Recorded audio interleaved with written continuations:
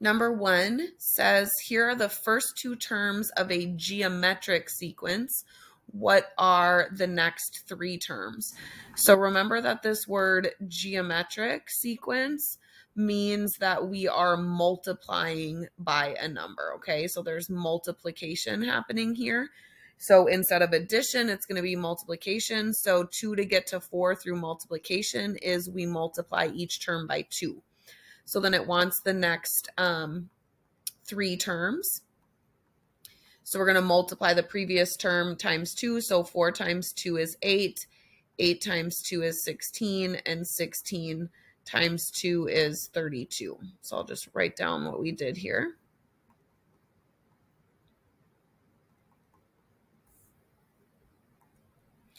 Number 2, what is the growth factor of each geometric sequence? So the growth factor is the number that you're multiplying by to get the next term. So 1 times 1 gives us 1. 1 times 1, 1 times 1, 1 times 1. So our growth factor here is 1. So what do we do to get from 256 to 128? Okay, so what are we multiplying by? And if you don't know, okay, you can always take your new number divided by your original number. Okay, so the new number is 128. The original number is 256. Simplifies to 1/2 or 0.5. So the growth factor here is 1/2. So what do we multiply 18 by to get 54? So again, you can do 54 divided by 18 if you want to, and that will give you the growth factor of 3. In part D, we've got 0.08 divided by 0.8. So this one has a growth factor of 1/10 or 0.1. Okay, now this one, the decimal place, we're getting, the number is getting bigger each time by a decimal place. So the growth factor here is going to be multiplying by 10. Again, you can also do 0.08 divided by 0.008, and that would give you 10 as well. Number 3, a person owes $1,000 on a credit card that charges an interest rate of 2% per month. Complete this table showing the credit card balance each month if they don't make any payments. So a growth rate of 2% per month means they're going to owe 2% more. So they're going to owe their initial 100%. Plus, they're going to owe an additional 2%. So each month, they owe 102% of the previous month. Okay, so we're going to be multiplying. And again, you could divide these to figure this out if you didn't remember how to do that. So you could do the growth factor as 1,020 divided by 1,000. Okay, and this will give you 1.02, which is 102% as a decimal. So we're just going to be multiplying by 1.02 each time. And so when we multiply 1,040 and 40 cents by 1.02, we get 1,061.21. When we multiply this by 1.02, we get 1,082.43. Next one, we get 1,104.08.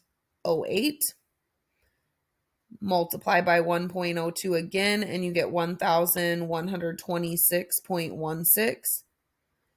Multiply by 1.02 again, and get $1,148.69. So this is if they didn't make payments and didn't get late charges. So after that 8 months, you already have $148 in interest being charged.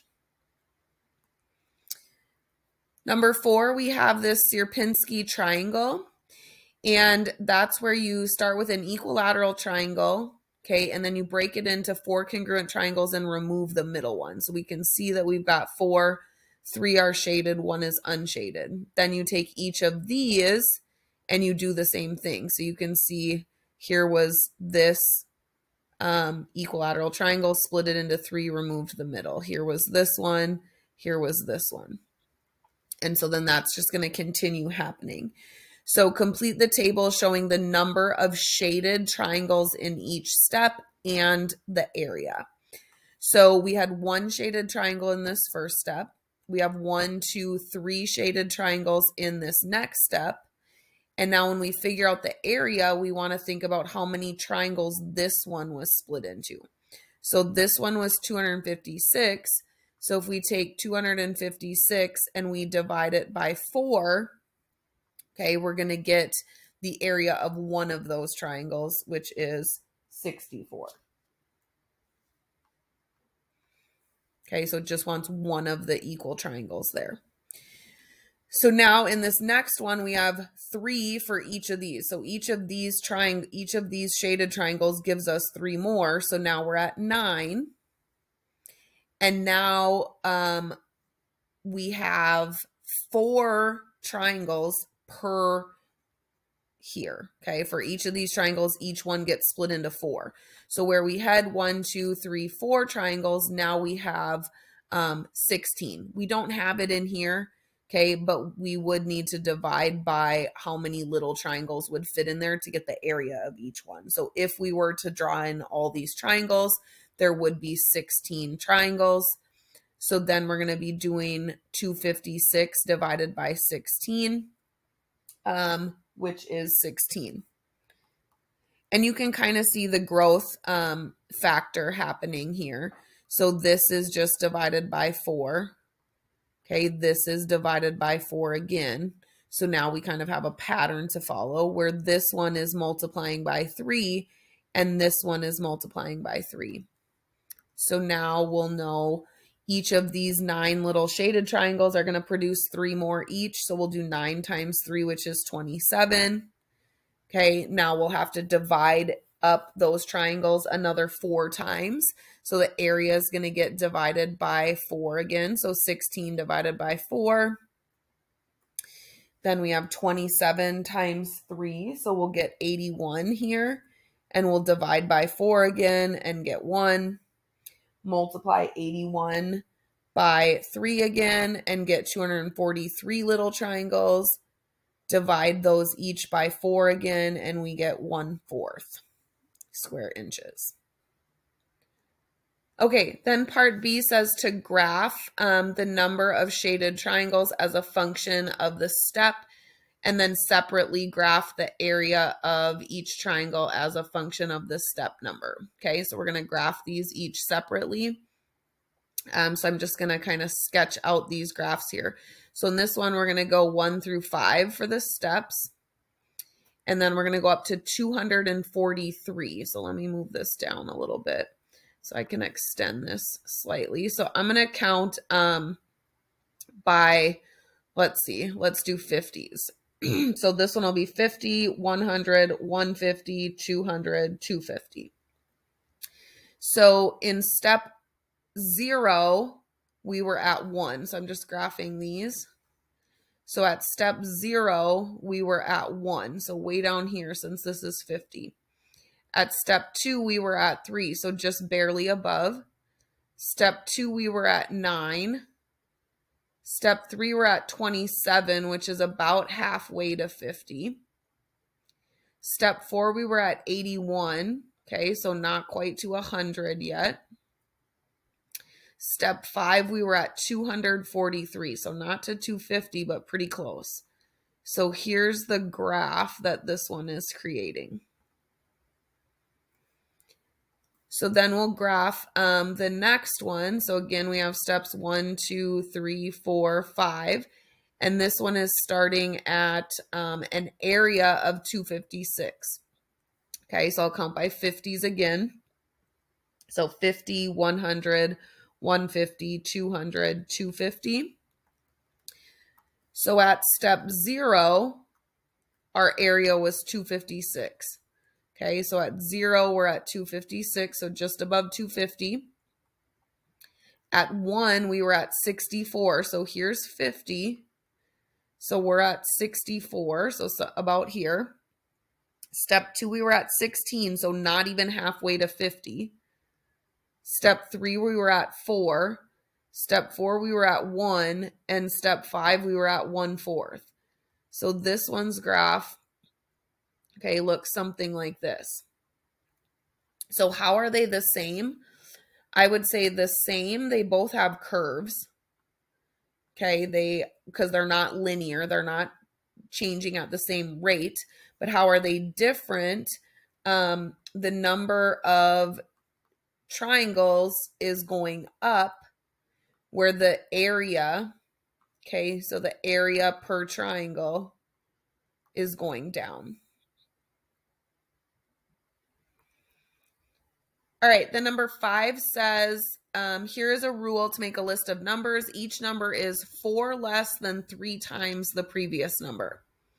So when you do 4 less than 3 times a number, okay, you have to do the multiply by 3 to the previous number first, then you subtract 4. So 4 less than 3 times the number. So in this first one, we're starting at 10. They want us to build a sequence of 5, so we're going to need 4 more numbers.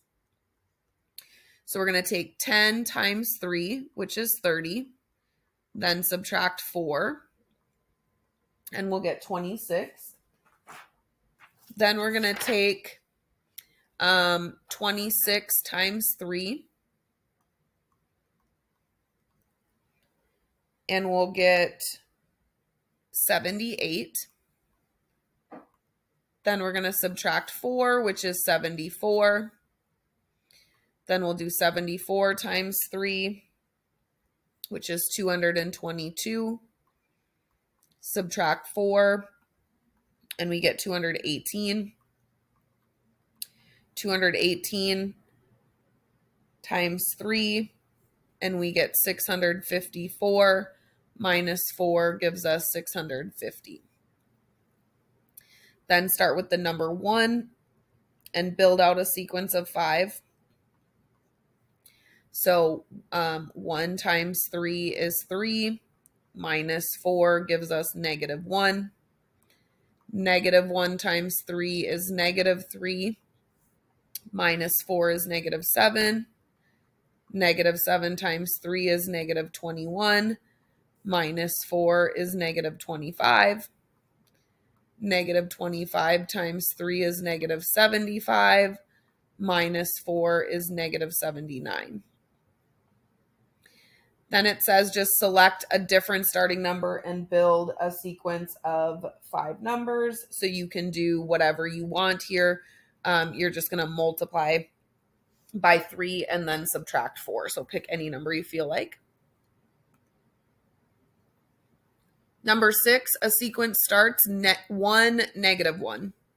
Give a rule the sequence could follow and the next 3 terms. Okay, so maybe you just want to multiply. So 1 times -1. Okay, so we have 1, -1, and then we're just going to multiply by -1 for the next 3 numbers. So -1 times -1 is 1. 1 times -1 is -1. -1 times -1 is 1. Then it says give a different rule. Okay, so maybe you just saw -2 to -1 is subtracting 2. Okay, so maybe for this rule, you're just going to subtract 2. So 1 minus 2 is -1. -1 minus 2 is -3. -3 minus 2 is -5. -5 minus 2 is -7. And obviously there's multiple other rules you could do for that. That's just 2 examples.